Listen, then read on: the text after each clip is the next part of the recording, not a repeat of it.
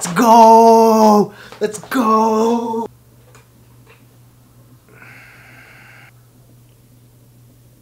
So this first video, let's just get started right away. What the fuck is storyboarding? What is it? And I actually got this question from a good friend of mine, Cassie Levin, who is actually working at DreamWorks Animation on the Bad Guys feature that has been announced a while back. So Cassie, thank you so much for this question. Before I even started this channel, I asked people on my Instagram page what kind of things they would want to see from me in this channel. I'm basically going to use those suggestions as the meat of this course, because I'm trying to make this course for you guys to serve two purposes. One, to watch in order, and it's going to be in little chunks to hopefully get you guys to not only watch them in order, but to also have you guys come back to those specific videos in case you missed a piece of information, or if you just want to really deep dive more into that specific subject. So this is what this channel is all about. It's about you guys really being able to digest this information into chunks, because to tell you the truth, it's a lot to take in, and it was something that I kind of took in all at the same time when I was in school. And I want this first video, which is about storyboarding, what it is, to really be something that isn't so overwhelming and something that can get you guys eager and motivated to start. How does someone begin actually doing the thing? How does someone begin actually boarding? How do you go about approaching this thing that is in a ways daunting, but at the same time very exhilarating and rewarding in the end? So storyboarding, to me, in a nutshell, layman's terms, is where in an animation pipeline or in a live action pipeline, you have the writers writing everything out. They're the ones writing all the crazy action set pieces. They're the ones figuring everything out. They're the ones basically writing the meat and potatoes of what this movie is going to be or show. And then from there, in animation, that script gets passed along and distributed between multiple storyboard artists, and they're the ones that visually translate the script into what the movie is about, what the movie is going to be. And think of it as like a blueprint for, if say an architect is designing a house, they actually got to design the blueprint. They got to design what the house is going to look like before even starting to build the house. So hopefully that analogy helps, because that's seeing it through a very technical perspective, and that's a good way of diving into how to start. But I also want to explain what storyboarding is from an emotional standpoint, because really storyboarding is a marriage of these two ideas. The functional side of storyboarding, which is basically getting the camera placed in the right positions to tell the story, but also having storyboarding be an emotional experience as well. How do you elicit an emotional response through the shots that you choose? And so if you think about it from a viewer's perspective, you're watching this movie and we're basically at the whim of what the director is showing us. The director is choosing their shots intentionally to get us to react a certain way. And that's something that is super important that isn't really talked about as much, because you can go into the nitty-gritty, all the technical mumbo-jumbo of how storyboarding works through different terminology, but really the biggest thing to consider when it comes to boarding is how are your shots and compositions and storytelling skills gonna help get the emotional response from the viewer. Originally, I wanted to kind of just break down how I kind of started storyboarding, but I realized that itself could be just another video. But in a nutshell, I'll just tell you guys that when I started storyboarding, I was already in my 4th year of college. I had no idea what I wanted to do. I didn't really know how to draw in an animated style. I basically had no idea what the heck I was doing. I didn't know shit about how to approach storyboarding. And for me, the way I started was just through my animation pre-production class with Mike Dietz, who, God bless him, is one of the best professors I've ever had. And the way I started was pretty much just actually to start boarding and to actually start making a short film. I started pretty much already like here when I really needed to take a class here. I never took a storyboarding class in school. And so this was a great way to start this series, was really for me to ask, how do you actually start storyboarding? How do you actually go about taking this whole concept of storyboarding and really finding that first step in the right direction from a very practical approach? The first thing I would say to starting, you find a clip from your favorite movie. It could be about 1 minute or 2, and just watch it from start to finish. And really think about why you chose that scene. Why is that scene something that resonates with you? Why is it something that you'd want to watch over and over again? And really think about the shot selections of the director. Really think about how the director is approaching this scene. You can watch it once through like a viewer and just get a sense of the emotions of it, and then from there watch it again and really understand why is it you feel the way that you feel. And then from there, and again, I'll discuss this more in the next video, just take that scene and draw each shot of that scene. take a piece of paper, take your iPad Pro, whatever you use to draw, and just start drawing. It doesn't matter if you already know what the technical terms are. I would say just start drawing it out, just based on what you just saw. Do that, and then that will get you into the mindset of what a storyboard artist does, because from there, that's really what it is. You're basically doing the same thing that a board artist is already doing, where they're coming up with these ideas in these small, rough drawings.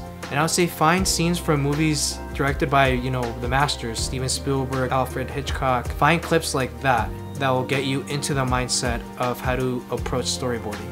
And again, just a disclaimer, if you guys are thinking, wait, whoa, this isn't how I would start, again, that's totally fine. This is a way of starting. This is how I started. This isn't the one way of approaching storyboarding, but this is the most practical and technical way of approaching it. And that's something that I really want to emphasize in these videos. I want this to be something that anybody can approach. Basically, what you're doing in this step is studying film, and that's called the film study.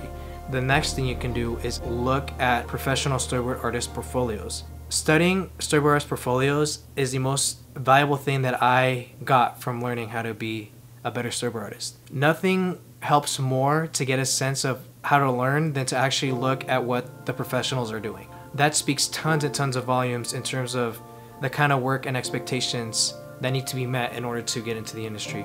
And that's something that I did.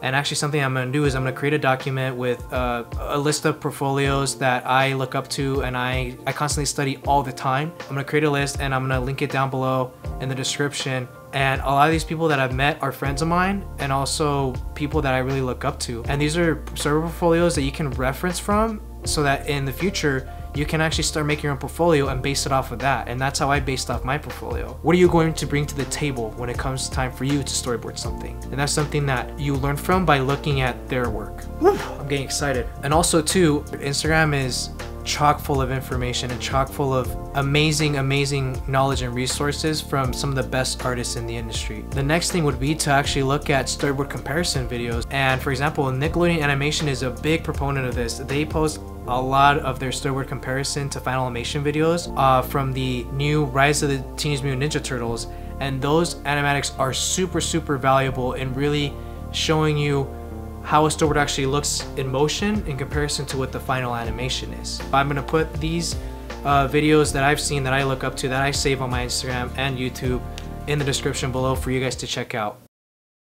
Hey guys, so for the second part of this video, I want to give a quick recap on what I talked about before, as well as giving you guys a Storyboard 101 course, which, you know, is basically a lecture, but at the same time a quick demo to get you guys started on this whole storyboarding journey.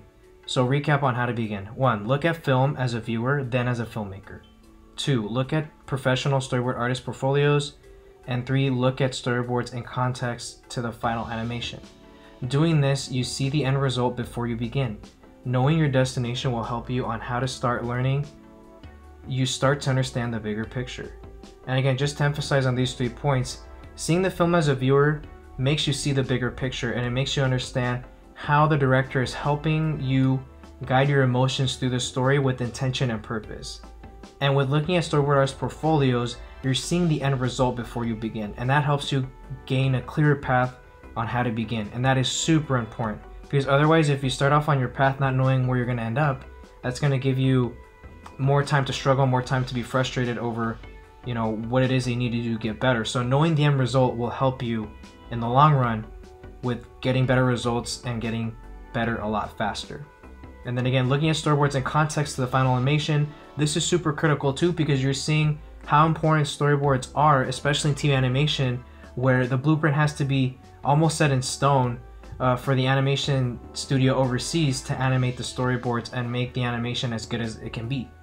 And so that's a really important thing, because if you understand proper posing, composition, and all the other fundamentals I'm going to talk about, it's going to make your storyboarding and your skills a lot better in the long run. So now let's get started. Let's start off with Storyboarding 101, the good stuff. A key term that is going to be thrown out a lot and is really important because the entire foundation of effective storytelling revolves around a solid understanding of composition. This term gets thrown out a lot, but I just want you guys to know that basically what it is to me is how the elements such as the characters and environment in film are arranged on screen and in the camera frame to tell a story. This is what I think. Of course, it's totally subjective. You guys can come up with whatever definitions you want for composition, but basically composition is the foundation of good storytelling, no matter what, whether it's storyboarding, character design, visual development, narrative illustration, fine art, whatever. Composition is important because it helps to visually get a sense of what is going on through the subtext, as well as the emotions of the certain scene or story that the artwork's trying to tell. And this is super important. So I'm going to throw out composition a lot just so you guys know what it is on a technical level as well as an emotional level. So we are storytellers, and the tools that we acquire and learn over time will make us better storytellers. Of course, good storytelling is subjective, but it is also important to utilize guides and principles to make your filmmaking and storytelling evoke the intended response from the viewer. This is what I think, and whatever you want to define it as is totally fine.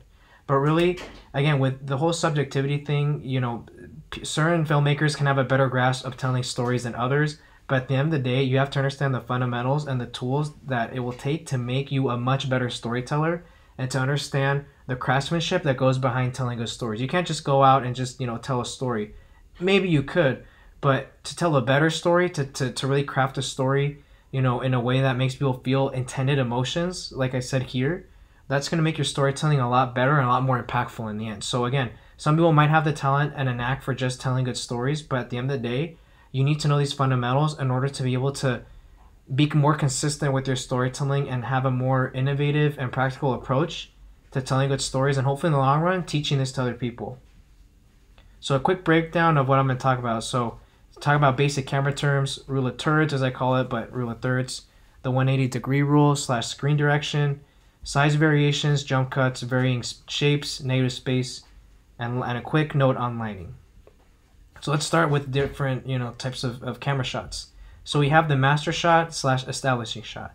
The function to establish the scene and set up the geography of the character within the environment. But the purpose, which is a more subjective take on this, is to show the scale of an environment, to evoke a sense of feeling small or isolated, to set up an epic battle or showdown, or to represent freedom, breathing room.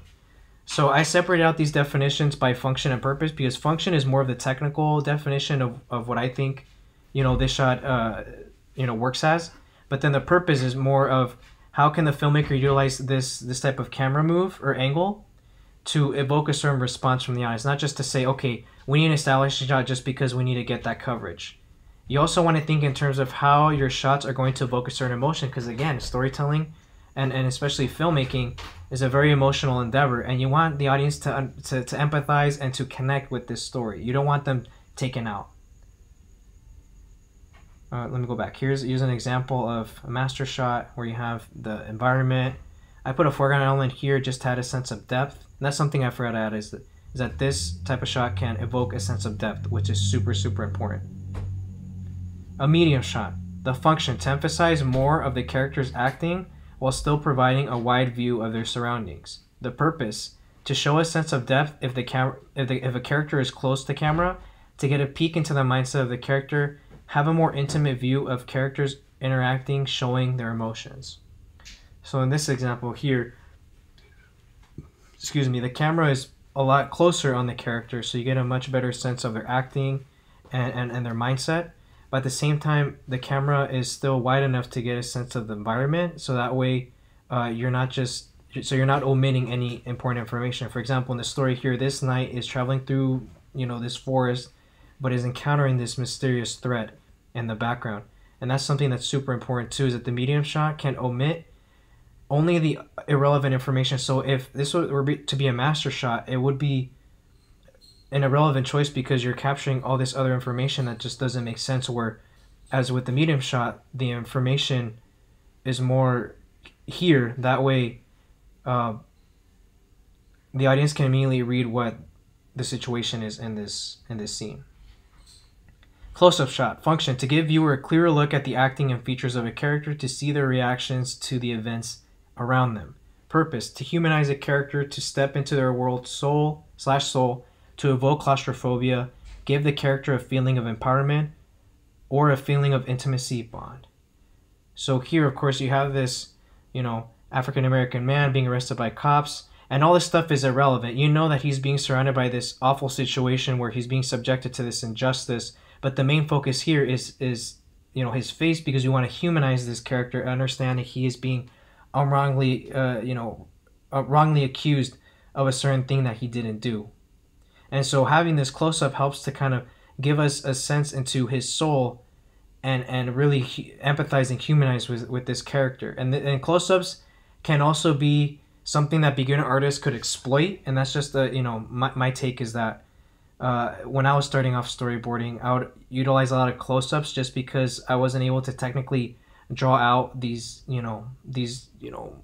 environments, and it was just hard for me to really, you know, hone in on that craft of being able to establish the environment, and that was something that I needed to learn. And so close-ups are pretty much the thing that you could use towards the very end, where once you've established the environment, once you've gotten a sense of where the character is in, then you can utilize close-ups to really hammer home, you know, your emotional beats. And then you have, lastly, an extreme close-up. So the function to give the closest feeling of being on screen with the character or subject. There is also the POV shot. So again, you know, with the extreme close-up, it could be, you know, a really detailed close-up of a certain object or character. We also have the POV shot where, and this is what I'm talking about next, where you emphasize solely on an important detail that is important with the narrative or drama of the story you're telling. So the purpose of it is to set up an impending danger to elevate the significance of a character or object, to show the intensity of a scene through the eyes of the character, give an unconventional view to everyday things around us. So in this shot here, you can see that this, you know, this woman has endured some kind of trauma, because as you can see, there's blood trickling from her face. And again, we can have a close-up of her face, but in the end, the one thing I want to focus on is the lower part of her face, emphasizing and representing visually this trauma that she's just endured. And that can be very powerful. It's having these extreme close-ups to help emphasize certain points that you wouldn't really see naturally in the real world. And this is stuff that, again, these are tools that you can use to emphasize dramatic story points and not just have them be checklists off a filmmaker's guide where it's like, okay, we did all this coverage, that's it, without ever digging deep into why are you choosing these shots. That's the main thing. Why are you choosing these shots to get the response that you want? You need to have intention. And again, like I said, extreme close-up, but again, this is what we would call an insert shot. And the function of it is to give the closest feeling of being on screen with the character. Oh, this is actually what I just repeated. But again, the same thing applies to here, where with an insert shot, you're solely focusing on an important detail. So for example, this locket, this has significance because this is almost taking up the entire camera frame. And that's a really important thing to notice too, is especially in certain story moments, you want to be able to have these shots make it very clear for the audience and say, hey, this is important, I need you to look at this and remember that later as the story goes on. Now we go on to rule of thirds. Very, you know, I'm not going to go too much into detail because it's pretty self-explanatory. If you guys want more information or more in-depth look into rule of thirds, you know, let me know and then I can make a video about that. But again, rule of thirds is basically how to set up a camera, how to set up your shots in a very dynamic way. So I had this here too because you can use this on occasion. So a lot of times, you know, in schools or, you know, in fundamental instruction by other professors or filmmakers, they say that you shouldn't frame your character at the very center of the frame. And I would say use this on occasion, because it's not fair to say don't use this, because in a way Stanley Kubrick made his whole career off of staging characters in the very center of the frame.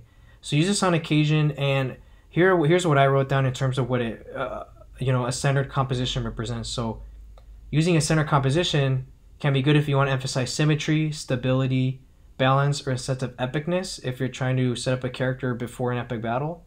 It could also feel boxed in, but for the most part, if you're not using this shot for these intended purposes, it'll come off flat and boring, and you're not giving yourself enough flexibility to experiment with other types of shots.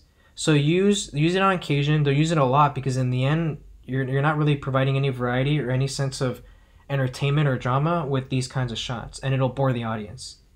So here's a way to compose. Again, this is a tool. They call it a rule, but in the end, it's a guide for you to help give yourself more flexibility and more options for creating shots. So this would be the way to compose, and this is how I compose shots. And it's cool because this kind of framing allows for more dynamic camera angles It feels more natural. It can show dramatic conflict between characters, and it helps to establish depth and intensity fairly easily. And it helps to establish scale, which is something I'm going to talk about later on. So here you have this character feeling a sense of threat from these characters here, these thug-looking characters, but it could be vice versa. These characters could be good, and this character could be bad. It all depends on how you tell your story. But again, these tools help to ensure that you're getting the intended response from the audience.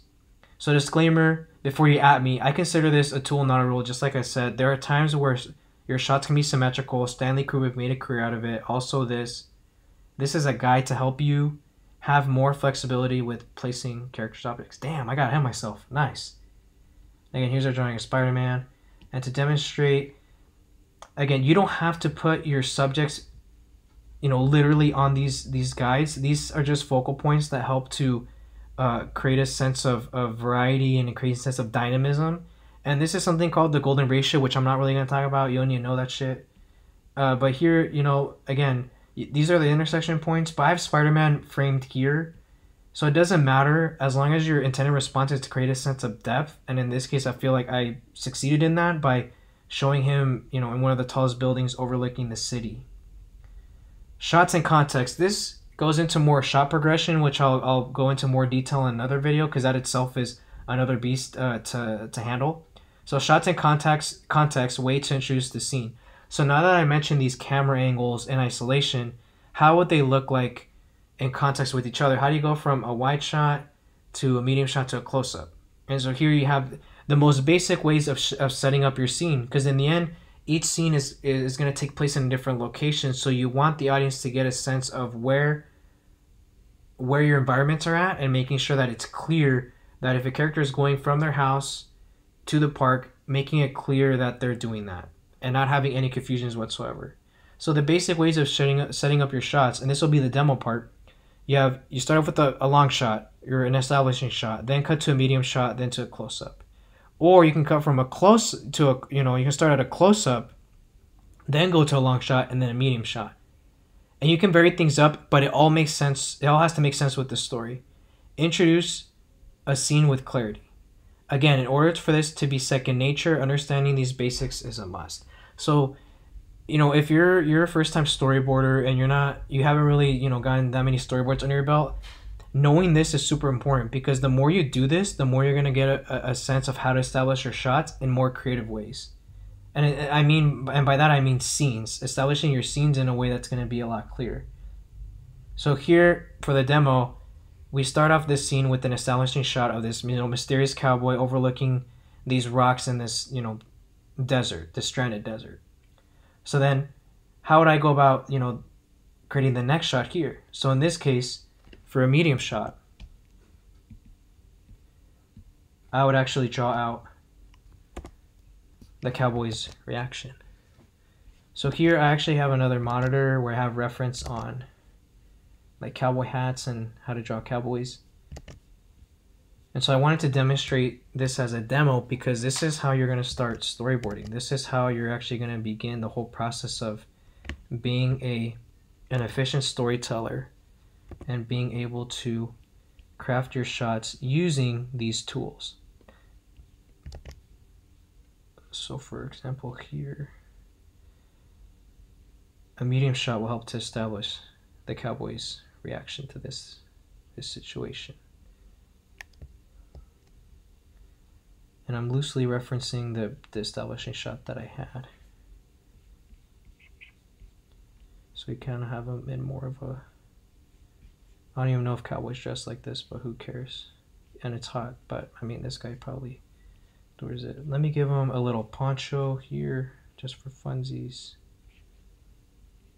And also too, the way I'm drawing very loose. If you guys are curious about my brush, it's basically this type of shape, an angled chisel brush. Again, you don't have to worry about that. You don't have to really worry about brushes, because in the end it's a matter of how you actually draw out your lines and using your lines in an economic way. And I can talk about that more in a later video. And so I know I'm going to talk about lighting in a bit, but here especially in feature animation, lighting is a good component and a good tool to use to really enhance the drama of things. It helps to really sell the emotion just through lighting, just through tone. And here I'm just gonna lay down a quick tone, and it's a sunny day, so the sky itself will not be too crazy, but something to know about the properties of sky, it's usually darker at the top than at the bottom, so that'll help you get a sense of the type of sky you want to use in your storyboards.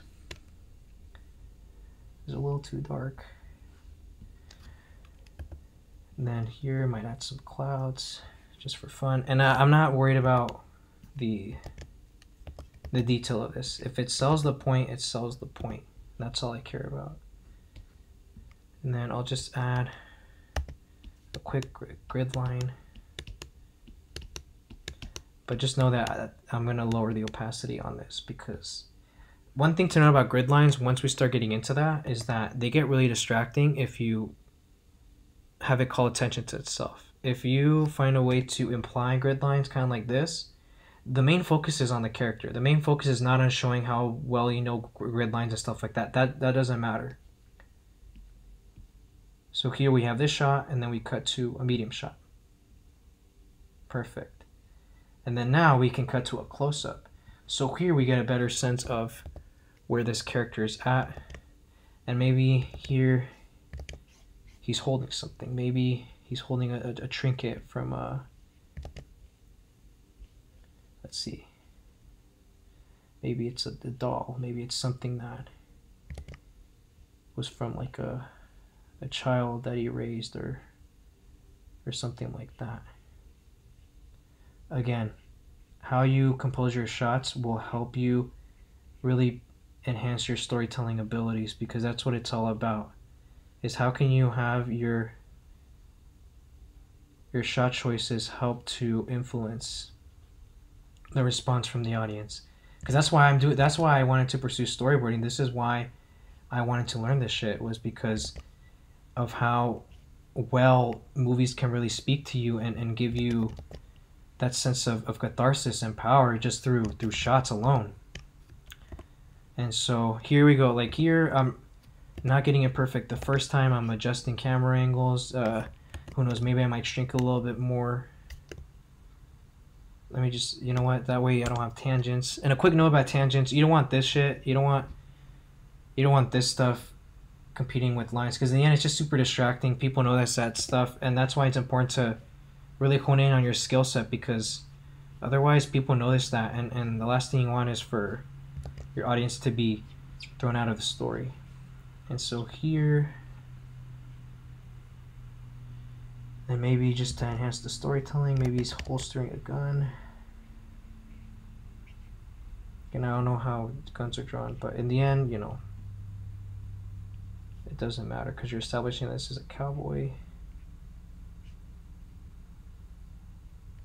Again, not the best drawing in the world, but it'll do. And sometimes even just, again, for TV animation specifically, you don't need to have all this crazy lighting and stuff, but for personal storyboarding, it's good to know that. So here you go. To emphasize too, tone helps to emphasize as well. So if the main emphasis is on this specific, you know, makeshift doll, you can make that an important element by adding tone to it. And this is going to be super helpful, because in the end, you want people to read this instantly. You don't want people to have a delayed reaction to what it is that you're showing them. So that's important. Cool. And that's it. So we have this shot, master shot, medium shot, then a close-up. But what if, say, or let me just take this same drawing. You can start out with a close-up, right? Show the emotional anchor of, you know, the narrative, which is that doll. And then you can cut to a medium shot, which is this. And by the way, I'm definitely going to talk more about layer comps and how to do that with Photoshop and everything, but I just want to demonstrate how I storyboard quickly and effectively. So we have here close-up, medium shot, then let me just take that white shot. cool. Let's see. Okay. Wide shot. Cool.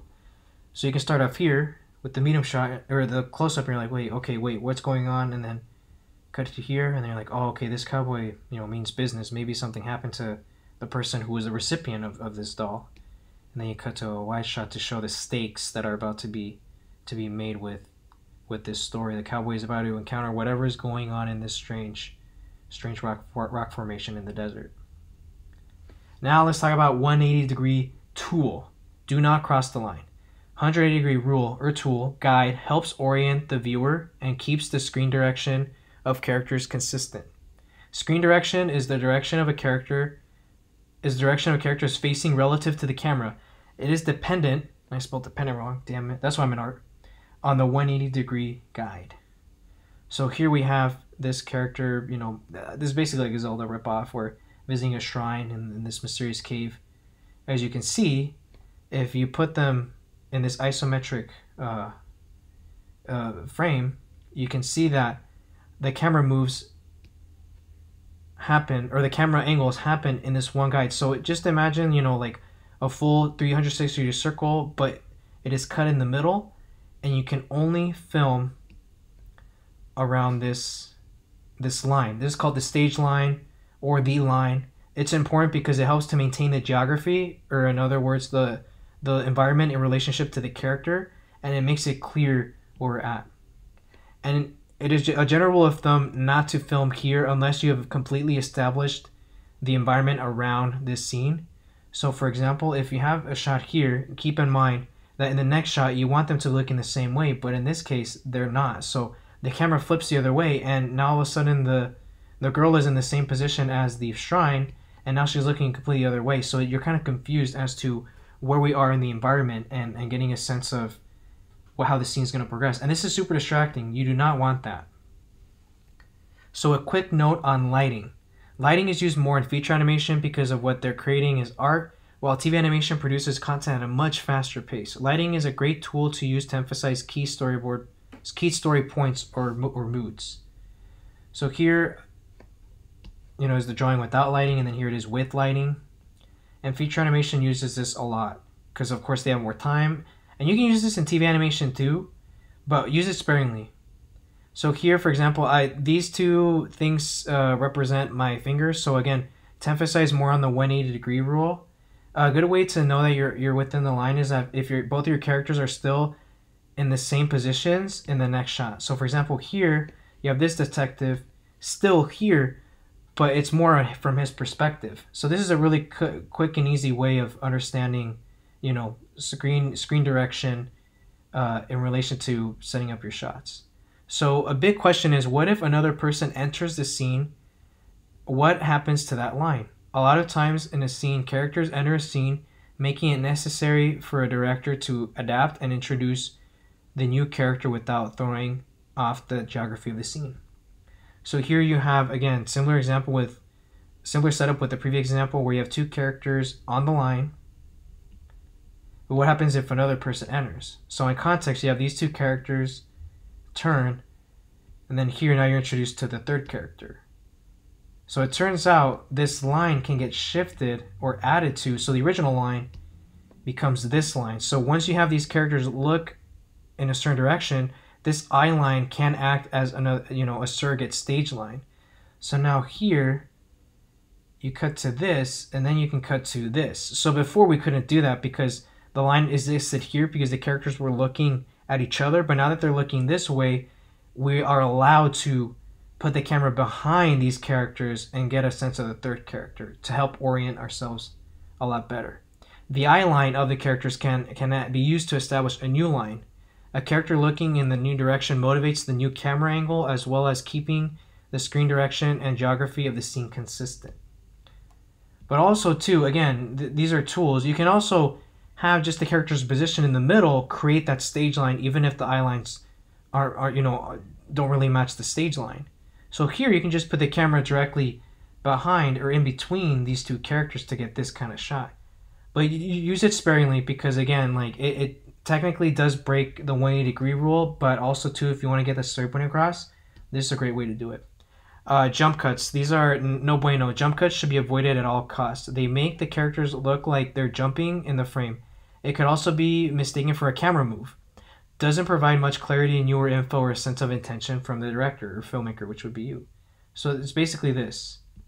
This could look like a camera move, but it's not. And I call that gross.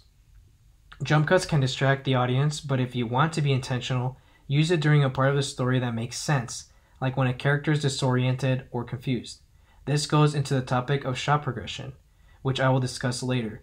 But this is an important topic to discuss in the beginning phases, so one way to avoid this is, and again, before I do that, this is super important because it's distracting the viewer and you're not really giving yourself much options to create dynamic shots. One way to do this is to vary your shapes and size differences. Varying your shapes through size difference means that you can arrange characters in relation to the camera and themselves to visually establish who they are in the story. Having a character closer to the frame can make them look or feel stronger. A character farther away from the camera can look or feel powerless. So for example, you have these two characters framed, you get a sense of who's the alpha, who's not. And then here, if you split them up just into basic shapes, because that's really what it is. If you squint, which I'll show later, if you squint, you're just getting these basic shapes. So not only are these two character shapes, but even the space around them is a shape. And this is called negative space. And this is super important too. Because again, when you go to the next shot, you do the same thing. The negative space is very different than this. And so you see the difference. And I want to point this out because not only does this shot provide size difference between characters, but it's through the relationship between where this character is and where this character is in relationship to the camera. So 3 things this does: makes the composition more dynamic, creates variety in your shapes, establishes the power dynamic between the characters. And again, this is an example of how you would see it if you squinted. You get a sense of where these characters are at. Varying your shapes through size difference means that you can arrange characters in relation to the camera and themselves to visually establish who they are in the story. Having a character closer to the frame can make them look or feel stronger. A character farther away can look or feel powerless, just like I explained before. So of course, you know that this guy would be the alpha because he, although he's smaller in frame, he's a lot higher. Again, too, this guy's the powerless one and the one that looks weak because you have these two characters not even fitting the frame, showing their status, and then this poor guy being in the middle of it and being very small. So again, just to wrap this all up, this is just the beginning. Becoming good at something comes from doing. So the more reps you can put in, the more you will see results. Again, this is just like an exercise.